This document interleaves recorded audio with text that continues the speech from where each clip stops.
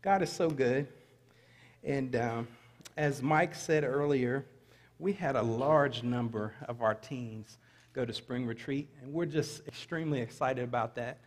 More than 60 teens went to retreat with somewhere between 10 to 15 leaders that went to retreat.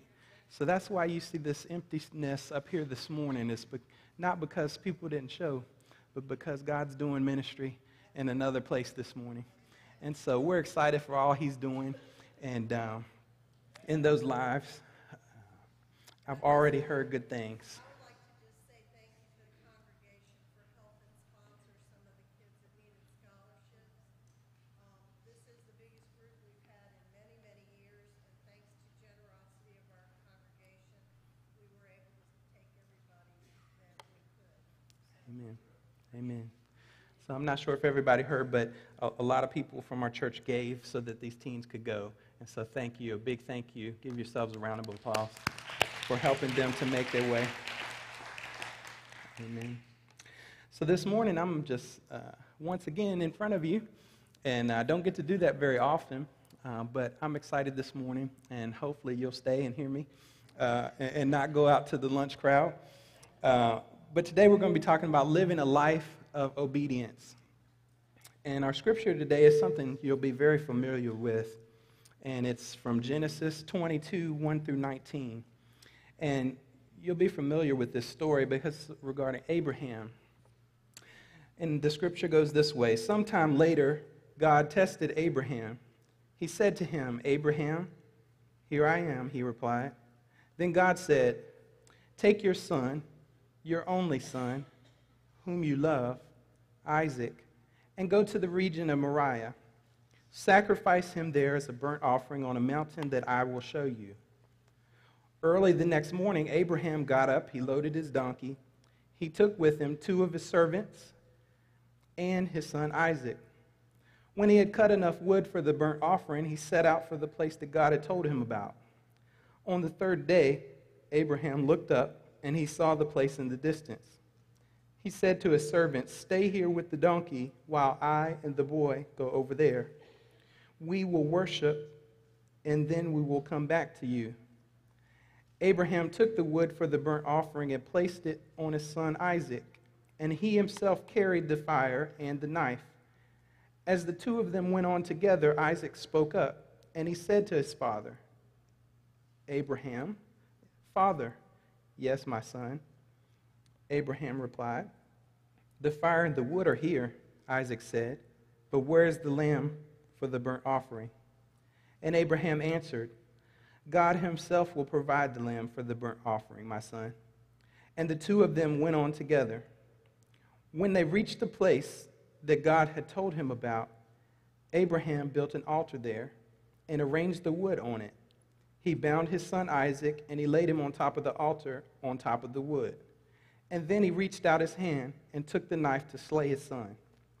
But the angel of the Lord called out to him from heaven, "Abraham, Abraham." "Here I am," he replied. "Do not lay a hand on the boy," he said. "Do not do anything to him.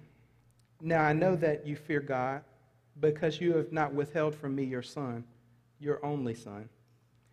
Abraham looked up, and there in a thicket he saw a ram, caught by its horns. He went over and took the ram and sacrificed it as a burnt offering instead of his son. So Abraham called that place, "The Lord will provide." And to this day it is said, "On the mountain of the Lord it will be provided." The angel of the Lord called to Abraham from heaven a second time and said, "I swear by myself, declares the Lord, that because you have done this and have not withheld your son, your only son, I'll surely bless you and make your descendants as numerous as the stars in the sky and as the sand on the shore. Your descendants will take possession of the cities of their enemies, and through your offspring all nations on earth will be blessed because you obeyed me." And then Abraham returned to his servants, and they set off together for Beersheba. And Abraham stayed in Beersheba. This morning you are probably wondering where I'm going with this morning. And before we go any further, I want to just define for you obedience. And it's stated this way. It's an act or instance of obeying. And this morning we're going to start off by looking at Abraham's obedience to God. Now, in Genesis 22, 2 through 3, we just read, it starts off, God said, take your son, your only son, whom you love, Isaac, and go to the region of Moriah. Now, before we continue on down this path, I want you to get this image in your head. God is testing Abraham to see his faith. And I don't know about you, but me, it would be very difficult for me to take my only son for a sacrifice. So I want you to imagine this. He starts off, and Scripture says that he went early the next morning and he loaded his donkey. And I got to thinking about this piece in particular. Why did he wait till the next morning? When God called him, why didn't he just immediately go? And I believe that the answer is he knew what type of journey he was headed for, and he needed time to prepare. This particular trip would have taken a few days. And I'm not sure about you, but being married, I think to myself what that night would have looked like. So I've started to prepare for this trip that God's called me for. And I'm talking to my wife. Well, I imagine the questioning went something similar to this. Where are you going, honey? Well, God's told me to go on a trip. Well, where are you going? Well, he said he's going to show this to me along the way. How long are you going to be gone? Well, approximately 3 or 4 days one way, so at least a couple of weeks. Well, what about all of the duties that have to be done here? Who's going to be responsible for those things? Well, the Lord will provide. But can you imagine what, on the other side of things, from Isaac's perspective? And I got to thinking about this. Canton was in here a little bit earlier. I don't know if he's still in there or not. He said don't call him out, but I'm going to do it anyway. There he is, way back in the back, because he didn't want Daddy to call on him. But I want you to think about this. I know for a fact my son would have all kind of questions about this trip. Okay? So I would go to my son, Canton, tomorrow we're going on a little trip. Well, where are we going, Dad? Well, we're going to a place that God's going to give me. Well, what are we going to do when we get there, Dad? Well, God has asked me to make a sacrifice. Well, sacrifice what, Dad? And you see where I'm going.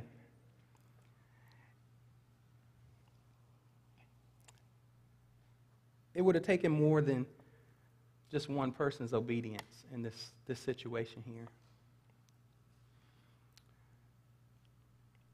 Then God said, take your son, your only son that you love, Isaac, go to the region of Moriah, sacrifice him there as a burnt offering on the mountain that I'll show you.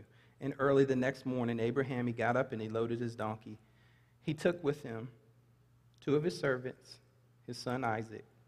When he cut enough wood, he set out for the place that God had told him. Abraham didn't question God. He could have. But God said go, and Abraham picked up and he left. But first he had rested. This trip from Beersheba to Mount Moriah would have been about 55 miles, and it would have taken multiple days. And just as Abraham prepared for this trip, I say to you too, we must be prepared for what God would have us to do. As a result of Abraham's obedience, the angel of the Lord called to Abraham from heaven a second time. This is from Genesis 22:15 through 18. And he said, I swear by myself, declares the Lord, because you've done this, and you didn't withhold your son, your only son, I'll surely bless you, and I'll make your descendants as numerous as the stars in the sky and as the sand on the shore. And your descendants will take possession of their cities, of their enemies. And through your offspring, all nations on earth will be blessed, because you obeyed me. Obedience doesn't just affect us. When we're obedient or disobedient, it affects everyone in our realm around us.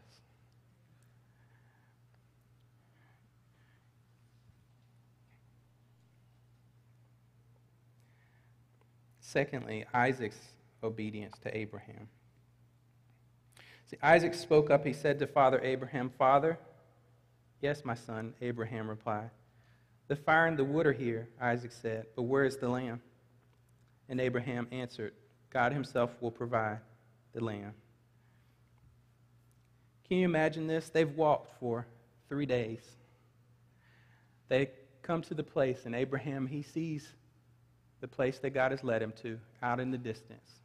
And it's going to take a considerable amount of traveling time still. And so he packs the firewood and the knife and everything on his son. And his son carries it for the distance. And that whole time, as I said before, I can imagine the questions that have come from his son. Dad, I still don't see the sacrifice. Where's the sacrifice? As he travels down the road toward the mountain, as he's making that trip, they finally get to the place where they're on the mountaintop, and there's still no sacrifice. And I'm sure by now Isaac, in his mind, has figured it out. He realizes that it's going to be me unless God does something. So this morning, I would say to you that even Isaac, at that point, he had to choose to be obedient or not. He had to choose to obey his father, Abraham, and trust that Abraham had that relationship with his father, God. What respect that he must have had for his father. This morning, I would ask you, as fathers, as grandfathers, could this be said of you? Would your children feel this way about you? Have that much respect and admiration for you because of your relationship with the Lord?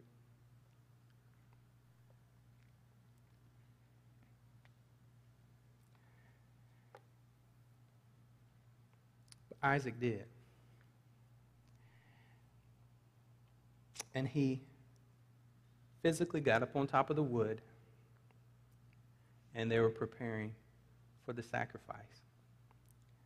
And I want you to envision in your mind, let's just say this altar represents the stack of wood, and it's piled up, and on top of that is my son. The son that God had promised. The son that waited 100 years to have. But God gave him to Abraham. God gave him to Sarah. And they were obedient to what the Lord had asked them to do. But Isaac is laying here. And I can imagine Abraham, he gets here and he's swinging. And Abraham, here I am, Lord. Here I am, Lord.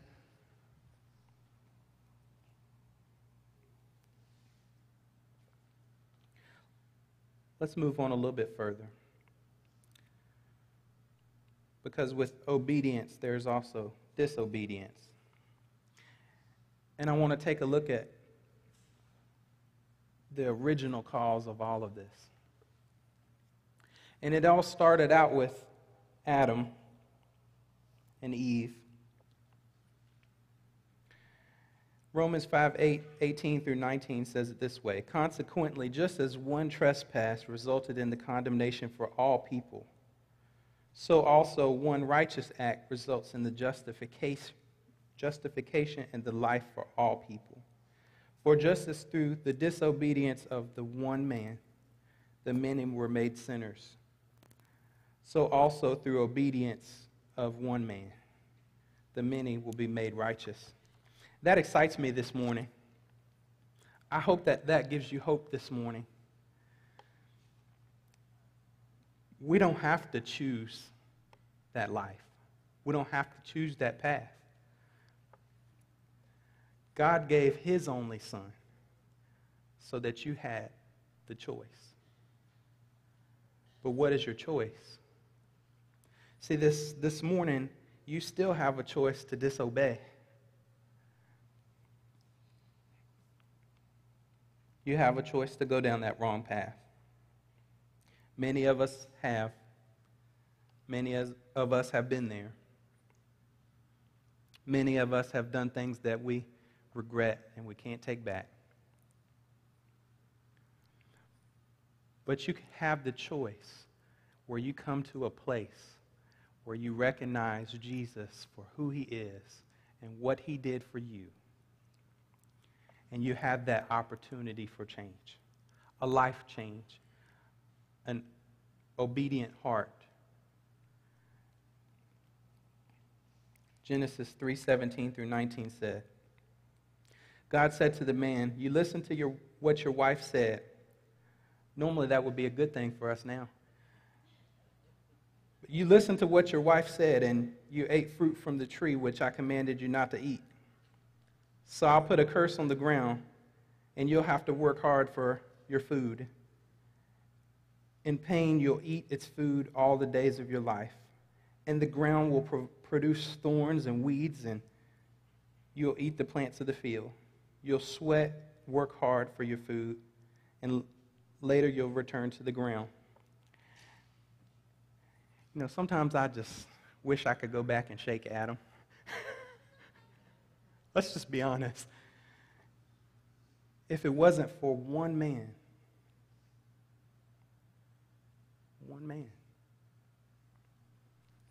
this whole life could be different. But God still gave us a choice. He still gave us a way, sending Jesus. Let's look at a little bit of Eve, because she was also at fault. And then God said to the woman, "I'll cause you to have trouble when you're pregnant. When you give birth, you'll have great pain, and your husband will rule over you." Some of you ladies are upset now too, because some of y'all want to hurt Eve too, because you know what that pain is. Amen. Some of you will have to ask me a story about what I told Harmony one day. I won't do it this morning, but you'll have to ask me that story. She has fear of ever having a child. I'll just put it that way. I just explained to her the truth about Eve. These are consequences of original sin. And we're still battling these consequences today. Here's the last part of the consequence. It's banishment.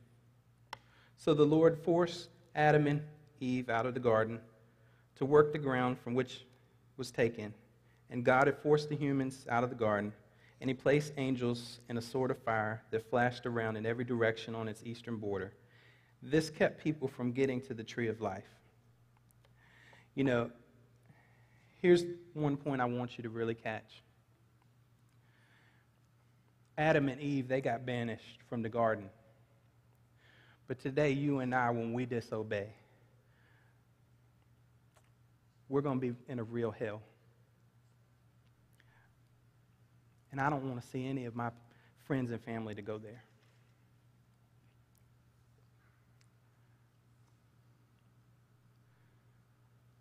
Where have we missed out, church? We're missing that desire to see lost people come to the Lord. That passion and that longing to see lost people come to know him, it's slowly and slowly disappearing. And that's why it excites me so much to see so many of our teenagers going and learning and hearing about the Lord this weekend, because they're starting to get it. But the problem is we are supposed to already have an understanding. We're supposed to help them. We're supposed to encourage them. We're supposed to help guide them so they don't go through the same path that we went.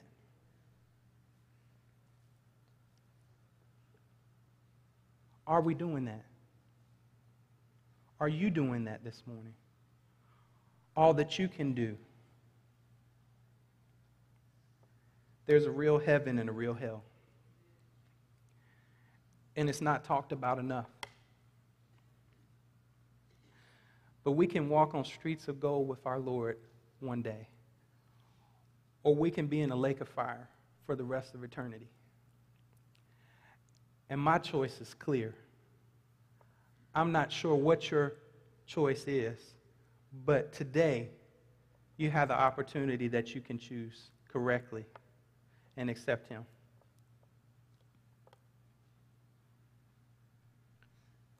So what does it take? Choosing obedience. First, obedience requires availability. Abraham, he was available. God called. Abraham responded, Lord, here I am. Here I am.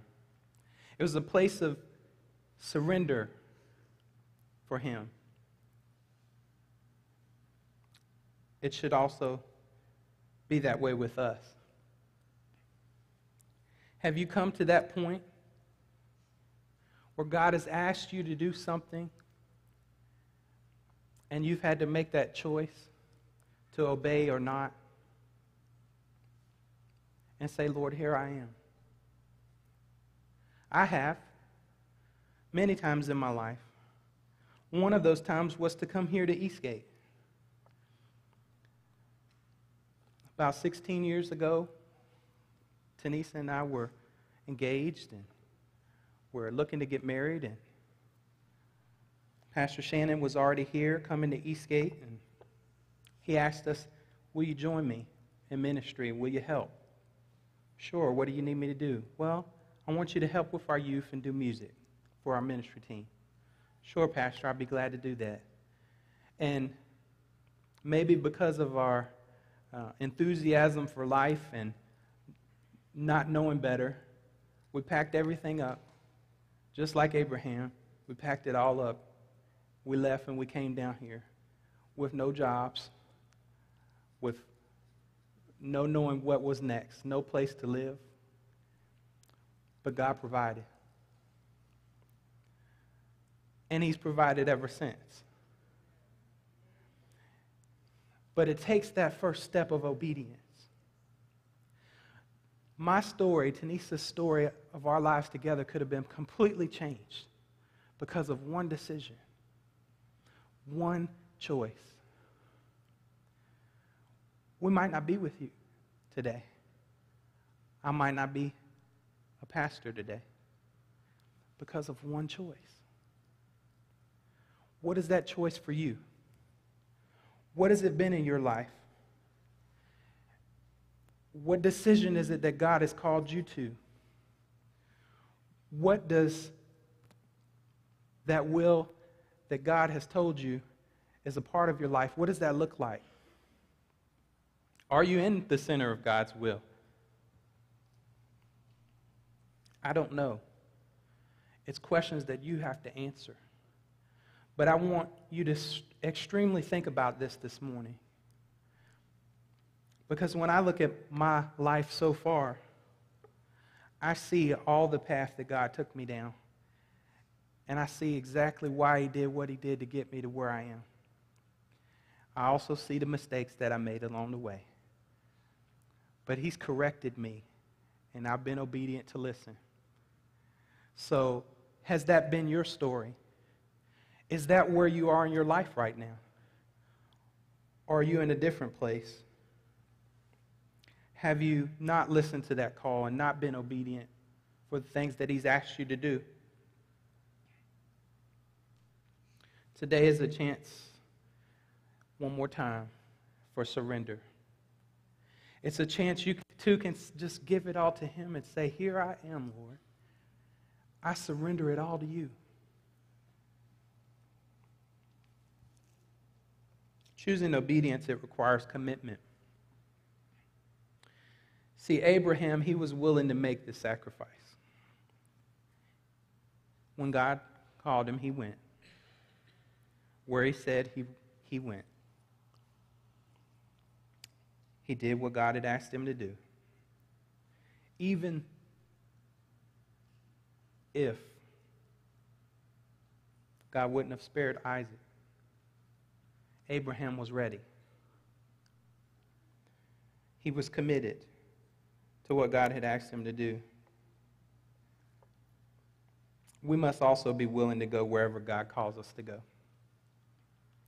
How many of you today, don't raise your hands, but how many of you today, if God called you right now, and he said, I need you to drop everything, leave your family, leave your possessions, leave your jobs, leave it all, and follow me, and go who knows where.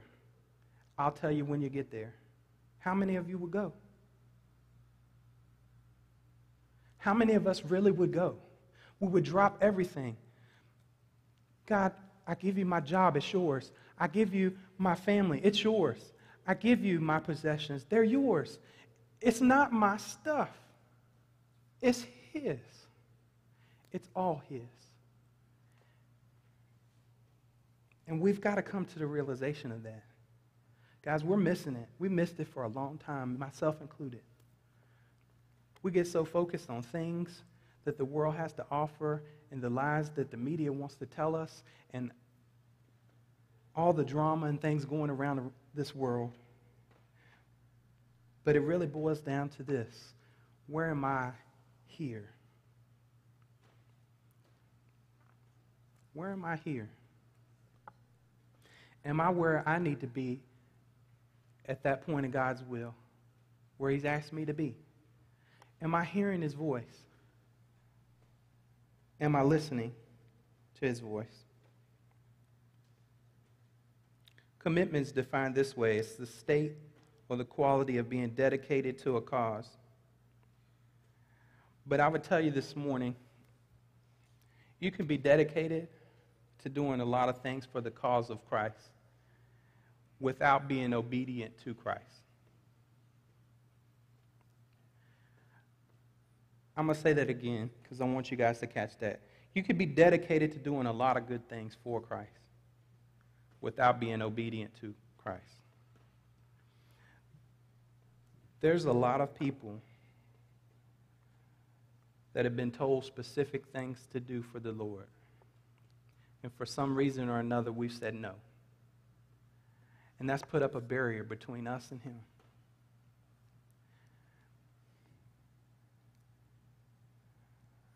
Today is a chance. It's one more chance to break that barrier down and say, God, going forward, I will trust you. I'll do what you ask. It's one more chance. Lastly, choosing obedience, it requires faith. Abraham was indeed a man of faith. Genesis 22:8, Abraham answered, God himself will provide the lamb for the burnt offering, my son. I can't imagine being in that position. I don't know what that looks like. I don't know how I would feel. I want to believe that if I was in that situation that I would do what God asked me. But I don't know. I believe that God will give you grace in those situations. He shows you when you get there what you need to complete the task, and he gives you the tools. And it's up to us to follow. We must believe that God's promises are true. I'm reminded of a song. It's an old hymn. It says, I'm living by faith in Jesus above, trusting, confiding in his great love. I'm safe from all harm in his sheltering arms. I'm living by faith. I feel no alarm. I care not today what tomorrow will bring, if shadows or sunshine or rain. But the Lord, I know, he rules over everything, and all of my worry is vain. Guys, if he owns it all, if he truly has our families, then why should we be discouraged? Why should we be full of worry, full of fear, when he's empowered us?